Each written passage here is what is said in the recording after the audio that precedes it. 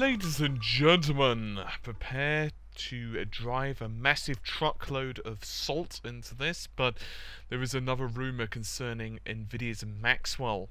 The most shocking part is that it's going to be skipping 20 nm and is going to be moving straight on to 16 nanometers. But let's go into the rumours. So, effectively, these have popped up via SemiAccurate.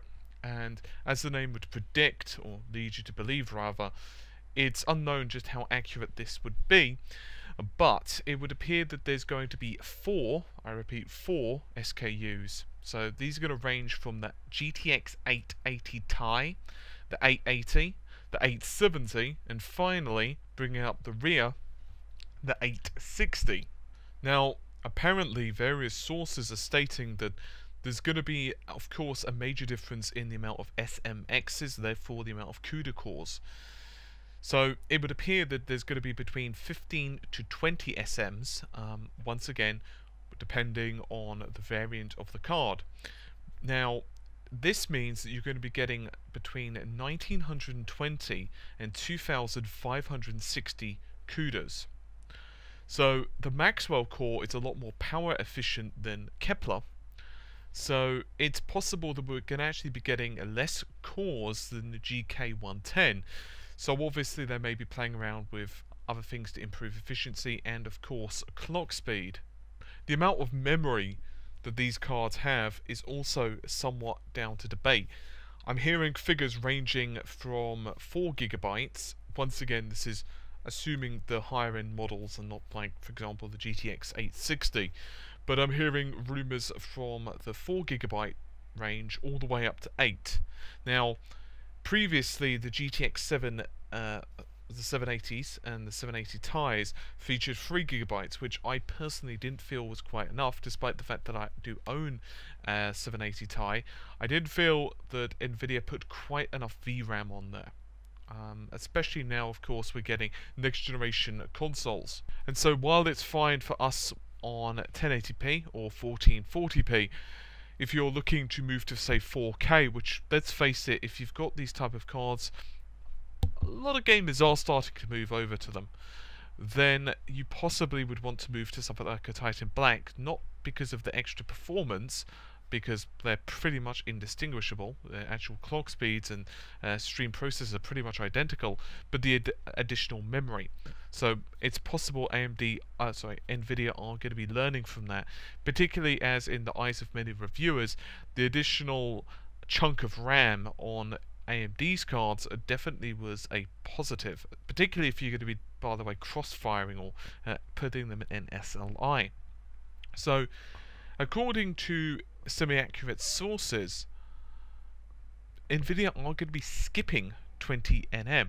Now, there have been previous murmurings in the tech industry that Nvidia were having difficulty nailing 20 nm down. They're not the only ones, might I add, but Nvidia particularly were supposedly having issues.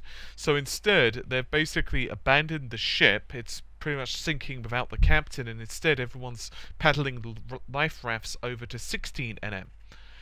So, additionally, we're going to be seeing the GM204, also known, of course, as Maxwell, being relaunched on this smaller process. So what's effectively going to happen is at some point, the third quarter or possibly early fourth quarter of this year, we're going to be seeing the GTX 880 launched.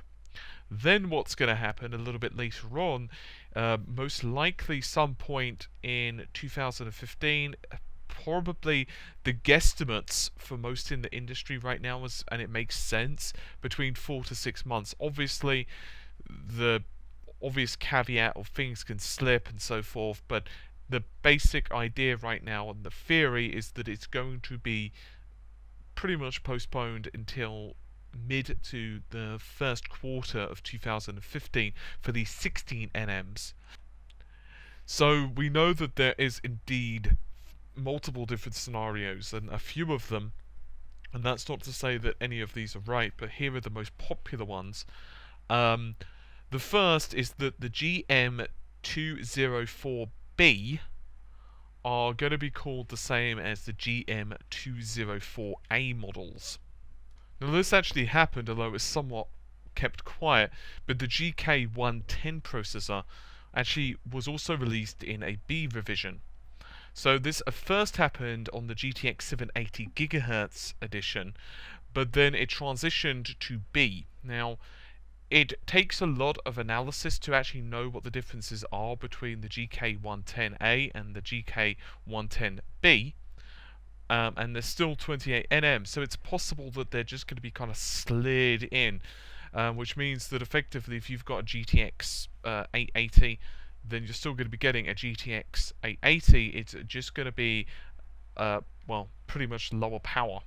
So it's almost console-like, how you get like a slimline. Now, the other theory, and one that I personally think is more likely, is that there's going to be a different naming. Because what effectively this will mean is that a smaller node decreases power consumption, right? So in other words, it requires less power, and so you don't want to make it where consumers effectively just don't know what they're buying.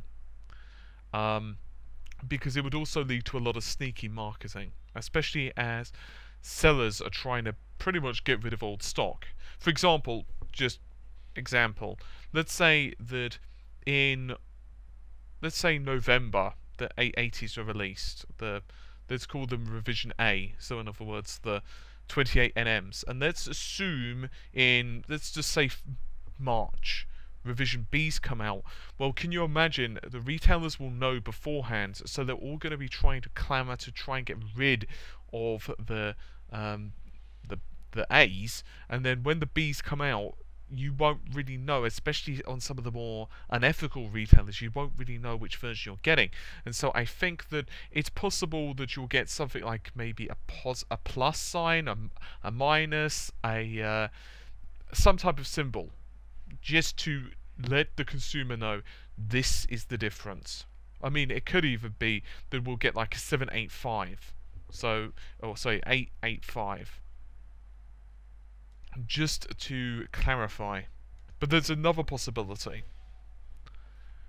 It's also possible that TSMC, basically the foundry who are actually making these parts for Nvidia, won't be getting good yields at the start. So it's possible that the yields are going to be, well, let's just use the word shit. So if that's possibly true, it's possible that Nvidia will have to just bite the bullet and say, you know what, we're just going to have to wait. We're going to have to wait for the GeForce 900 series. Now, many are already calling this to be the most likely scenario, and it's hard to disagree. Because let's assume that you were to buy a new system let's just once again use late December. So you're buying it for yourself for Christmas. The card would be pretty new. It would be maybe a month old, so you'd avoid the typical price gouging of a new card launch. Let's face it, the first 2 weeks is pretty suicidal to buy a card unless you absolutely need it. It's better just to wait, because typically, at least, I don't know what it's like in the States, but in the UK you get let's just call it new card tax, and it can be pretty damn hefty, like 20-30% in some cases. Especially once again for the less ethical retailers, because there's a shortage in supply, and eBay as well can be really, really, really cutthroat. So let's assume you wait a month and you buy it in, let's just say late to mid December. How would you feel if 3 months later Nvidia were like, oh, by the way, this is now launched? So in other words, they've released, let's just say it's the GTX 880 Ti Plus, and it requires significantly less power, therefore has better overclocking potential, runs cooler, blah, blah, blah. You would be pissed. I would be. I would be pretty angry. I mean, I understand that, 6 months down the line, okay, something better might come out. Especially if you buy a card, let's say in January, by next January you expect something new to be released, right? And you expect even by maybe, let's say you buy a card in January, let's say it's released in January, by the time like October-ish rolls around, you think to yourself, okay, there's going to be something new possibly being released. But you would be really pissed if you plunked down, like, just for example, £500 and a new card was being released. You would be pretty angry, and I don't think Nvidia would want that, because let's face it, at the end of the day, they are having to cater the consumer. So another problem with that as well is their yields would also be pretty low, I imagine, with these new cards. So not only would the consumer be pretty pissed at them, but there's also the possibility that, quite simply put, well, it would cost them an arm and a leg to release it, and the cards would be very expensive. So this isn't a spec video. I don't know how much of a bump this is going to be. So for example, let's assume you've got like a 780.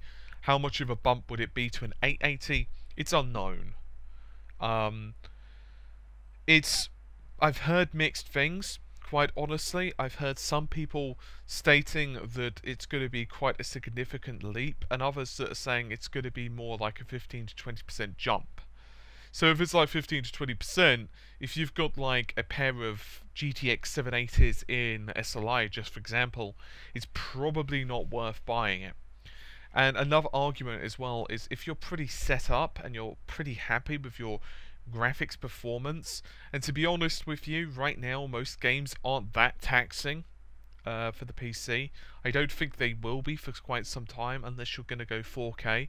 You might just be better off to say, you know what, I'm just going to wait and see what happens, because AMD are being pretty quiet on the GPU front right now, and it's obvious they are working on something too, which is going to be fairly competitive.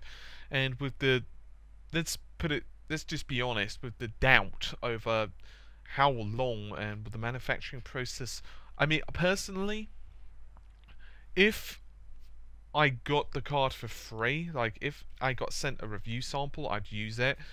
But I don't necessarily think I would spend my own money on a GTX 880 Ti unless it was a significant performance upgrade. I'm talking at least 30 to 40%, because it just doesn't seem worth it with the uncertainty right now, unless Nvidia said, well, we're going to be waiting.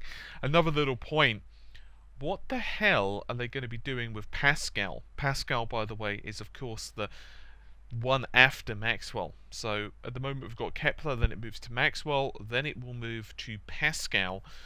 So let's assume that the 900 series now becomes revision B, and well, let's just be honest, Nvidia have done this. For example, the rather infamous 8800 series moved to the 9800 series, and actually Nvidia got quite a lot of stick with the 9800s because, oh, the 9000 series, because there wasn't that much of a bump between the 8000 to the 9000. In fact, in many benchmarks, it's pretty much, well, a little bit faster, but not exactly super amazing and incredible performance differences. So it's possible that we're going to be seeing that scenario. We're going to be getting, say, just complete example, but we'll be getting like 10% extra increase in core clock and a slight reduction in power. So for example, it could be a reduction of like 40 watts power consumption and 10% extra increase in clock speed for the 900 series, or also known as revision B. So what happens with Pascal? Are we going to be calling it the GeForce 1000 series, or the 1Ks, or what? Mighty curious. Anyway, it's a bit of a head scratcher, this one, but stick with us. Anyway, I'll see you soon. Take care, and bye for now.